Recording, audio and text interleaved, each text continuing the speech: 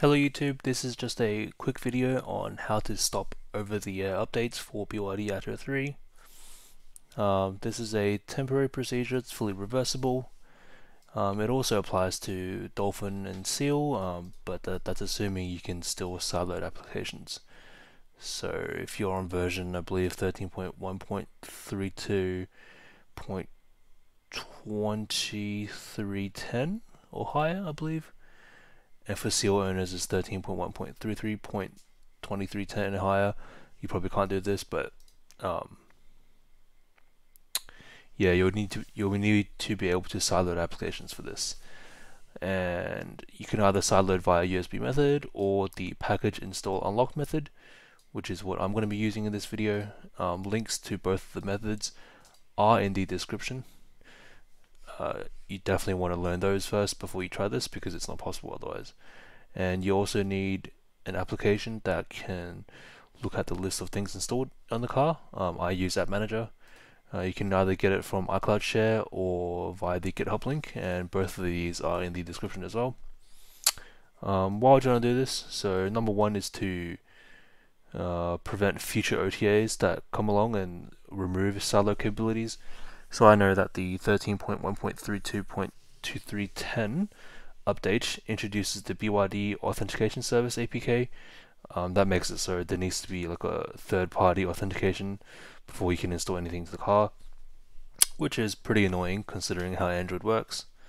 And also in this particular update, because of course updates can be bundled, Android Multimedia and ECU BMS updates, they can be bundled, and in this particular case, version 1.7 has a ECU update for the lane centering assist system, which removes the nudging on the fifth beep hands-free function. So if you know what that is, you probably want to keep it. But that's about it. So let's get started. So we'll jump to my car first. Here's my car.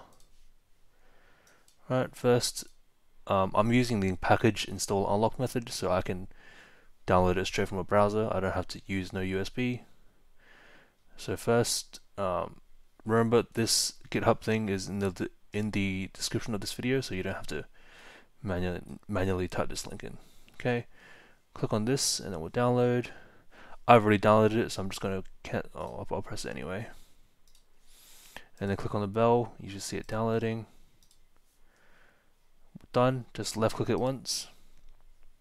Get this warning, but it's okay because we have the package install unlock method. If you haven't gone through that method yet, after this window you'll get an error, but I won't.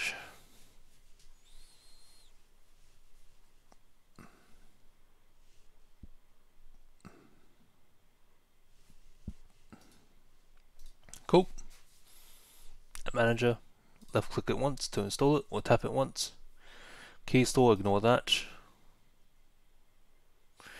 Now, if you don't see this allow USB debugging window, stop right here and press down on the volume wheel in the middle and restart the screen. Alternatively, turn the car off, wait 10 seconds, turn it back on.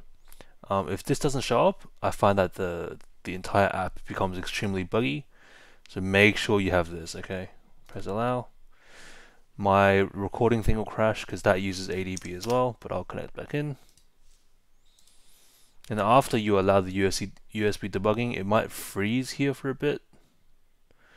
We'll give it like 30 seconds to load, but if you've already done the USB debugging step and it's absolutely stuck here, you can just force close it and restart it. You'll know it's working when it says in the bottom like working in ADB mode. That's what we need. So we need this thing to be connected to the car using ADB. Okay, not much luck here, so I'm just going to close it out. And then click it once again, and it should just work. Yep, working on ADB mode, perfect. Never show again, I agree.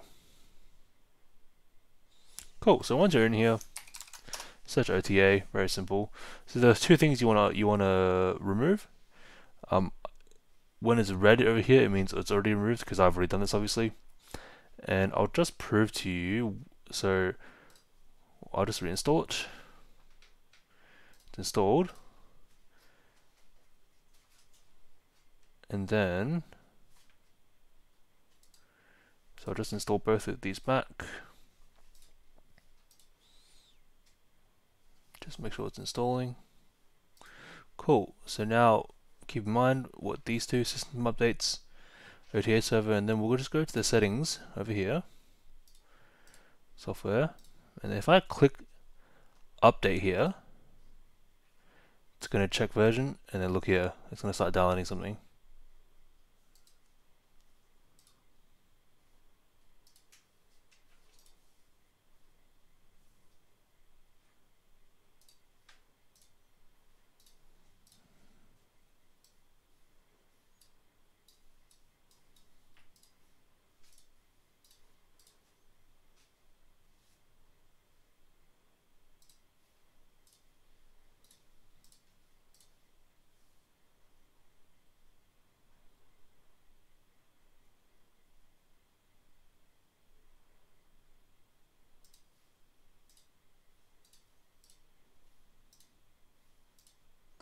Oh, and here we go. Look at that. Downloading update pack. Right. So quickly, if I go back to App Manager here, and quickly uninstall this. Stop. Uninstall. Uninstall. As soon as that becomes red, look, the update thing was gone. Right. So as long as you uninstall system updates, com.byd.ota update, and the OTA server. Still not quite sure what this does yet, but I think to be safe, you uninstall it. And as you saw, once it's uninstalled, even if you just tap it once, you can reinstall it. So this is uninstalling it, but keeping the package around. So in the future, for whatever reason, you say, okay, screw this, I want to upgrade. Click this, right? Reinstall. Go back to settings and hit update.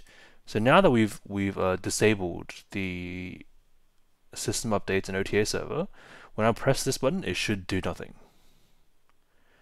Okay, you can't really see me clicking it, but I'm clicking it. You can hear my mouse. Right, so once you've done that, once you've uninstalled these two and pressing this button and nothing comes up, that's how you know that it's all good. Now, of course, I said before that this was entirely reversible, and it's just real simple, right? You just click once, reinstall, click again, reinstall, you're done. Yep, so that's basically it. Now, in the future, I will create a video explaining how to downgrade your Android multimedia system. So, for example, if you want to regain the ability to sideload, you might be interested in this. However, at the moment, because ECU and BMS updates are fully encrypted, and of course, breaking a multi-billion-dollar company's encryption key is probably near impossible. So this is not possible to achieve back unless you use something like Comma AI, and the Baku Pilot fork. Basically, it's like a Comma AI thing. I'll probably make a video on it in the future when I install it into my car.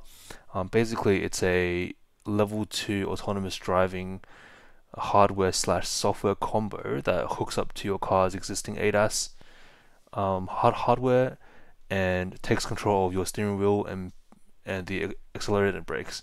So it's a really good system. I'm really interested in it. It's bought from Malaysia, I believe, so keen to try it out soon. If you've got any questions, I'll be sharing this on Facebook as well as my other social groups. So if you've got any questions, just let me know.